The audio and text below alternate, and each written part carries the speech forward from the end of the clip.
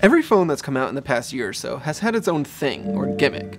Some have elongated screens, some have dual cameras, some have modular accessories you can snap on the back of the phone. Not all of these things are bad, some are actually quite good, but they're all ways for smartphone makers to take their otherwise very similar devices and make them a little bit different. And HTC's new U11 isn't unique here, it definitely has its own gimmick. But before I get into that, let's talk about the parts of the phone you actually care about, because for the most part, the U11 is a really good premium smartphone. The U11 is $649 unlocked from HTC, or just under $700 if you get it from Sprint, which is the only carrier selling the phone here in the US. That's premium pricing, right up against the best phones you can get from Apple or Samsung. Now fortunately, the U11 can hang in this premium space. It's got a great 5.5-inch display that's vibrant and colorful, premium build, and a really eye-catching design. It's got a solid and reliable camera and really fast performance. The U11's glass back is something. It's just really vibrant and reflective, especially in my blue review unit, and it's super nice to look at. It's, as typical for HTC, really well made too. And it's finally water resistant. The U11 is IP67 rated just like the iPhone 7. But with glass there are compromises, and this one is both a fingerprint magnet and it's pretty slippery to hold. Now, HTC throws in a basic plastic case in the box with the U11, but that gets scratched up really quickly and covers up the nice beautiful color, so I think it's a poor compromise. I've been most impressed with the U11's fast performance. It's got a Qualcomm Snapdragon 835 processor and 4GB of RAM, and it's perhaps the fastest Android phone I've used outside of Google's own Pixel.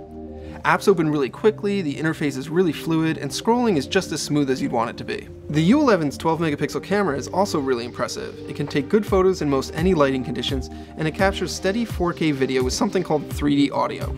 Now it may not win every head-to-head competition with a Pixel S8 or iPhone, but the U11's camera didn't leave me wanting whenever I used it either. Speaking of audio, the U11 speakers are really loud and really clear, so if you've been a fan of HTC's boom sound speakers in the past, you won't be disappointed here. But you might be disappointed by the lack of a headphone jack, which is as annoying here as it is on any other phone that doesn't have one. HTC does include an adapter and a set of surprisingly good USB-C headphones in the box, but those headphones only work with the U11, can't be used with your laptop or tablet or whatever other device you might carry around. You probably already know whether this is going to be a problem for you or not, but it didn't take me long to miss the headphone jack when I got into my car and couldn't plug into the aux port. Now battery life could be better, that's not to say it's bad, but it's just not as impressive as the snappy performance in the rest of the phone. Most days I'm able to get through to evening before charging up, but this really isn't a small phone, and it'd be great if it could handle even more than a day of heavy use. Now, out of the box, the U11 is running the latest software from Google, Android 7.1.1, and it has some light customization from HTC. Now, I think the software is great. It's fast, easy to use, and it's not too far away from what Google offers on the Pixel. The U11 even supports app icon shortcuts in its standard launcher. Now, there's not one, but two intelligent assistants on the U11, and soon there's going to be a third. Now, you already know how Google Assistant works, and you can use OK Google to launch it even when the screen is off. HTC has also included its own assistant that tries to give you helpful tips on when to charge your phone, where to go for lunch, and what the weather will be like tomorrow. But most of these are pretty obvious things, or already handled better by Google's own assistant. I'm more excited about the forthcoming Alexa integration, which will allow me to yell Alexa at my phone to do a bunch of things I normally ask an Echo to do. That's not going to be available until later this summer, so I haven't been able to test it yet.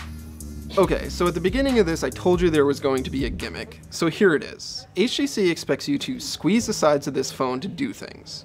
You can launch an app, turn on a flashlight, launch Google Assistant, or do other tasks with either a short or long squeeze. Now the feature works as advertised, and I had no problem activating it, but I'm just not sure why I'd ever want to do this.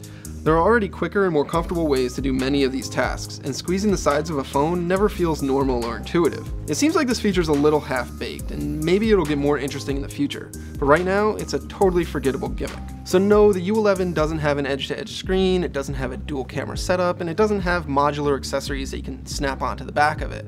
It's very much a traditional smartphone, just like we've expected smartphones to be for the past 10 years. But at the same time, it's a really good smartphone, so if that's all you're looking for, the U11 is it. You can even use OK Google to wake the phone up. Like that. He's come back from a search. Owned. I got owned myself.